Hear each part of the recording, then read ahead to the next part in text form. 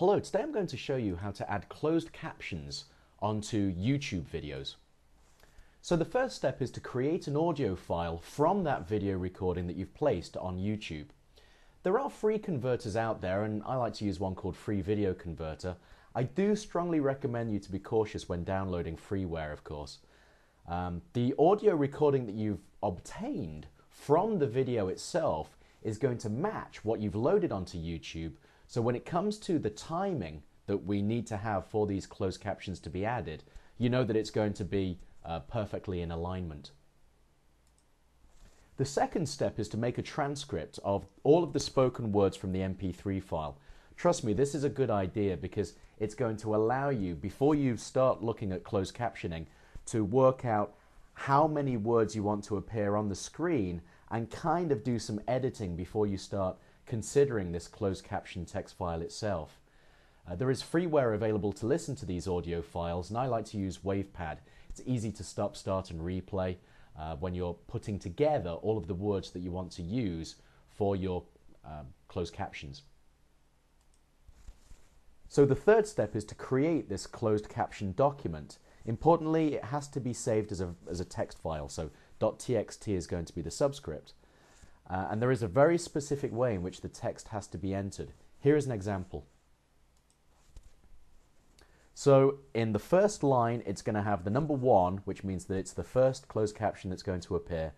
And then it's the start time to the end time. So it's going to start at 2,01. That means 2 and 1/100th of a second into this YouTube podcast. And then it's going to start at 5.5 seconds. During that span of time, the closed caption is just going to say, hello, today I'm going to talk about p-values. The next closed caption is going to start 1/100th of a second later at 5,51. That means like 5.51 seconds into it. And it's going to last about 4 seconds.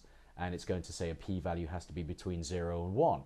So for the entire video, as long as you want these words to appear, all that you need is the number, the start time and end time, and the text, what you want YouTube to actually appear on the screen. So it's kind of like bunches of threes with a space, so the 3 lines and then a space, and then the next closed caption information, and then a space, and then you just keep doing that for as long as you want these closed captions to appear. Of course, they don't have to appear 1/100th of a second later. You could use any start and end times that you so desire. The fourth step is to save this closed caption file. As I said, you've got to save it as a text file, and there's no beginning or end commands. It's just exactly as you saw it on the previous slide with that information.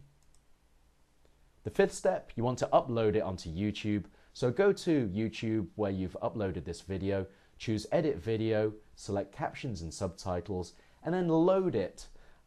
Give it a name. I like to call it English if it's going to be in the English language. And YouTube will actually start playing it. And it's a good idea to watch it all the way through just to see if you can catch any typographical errors or any other mistakes that you may have made when you were creating this original closed caption file.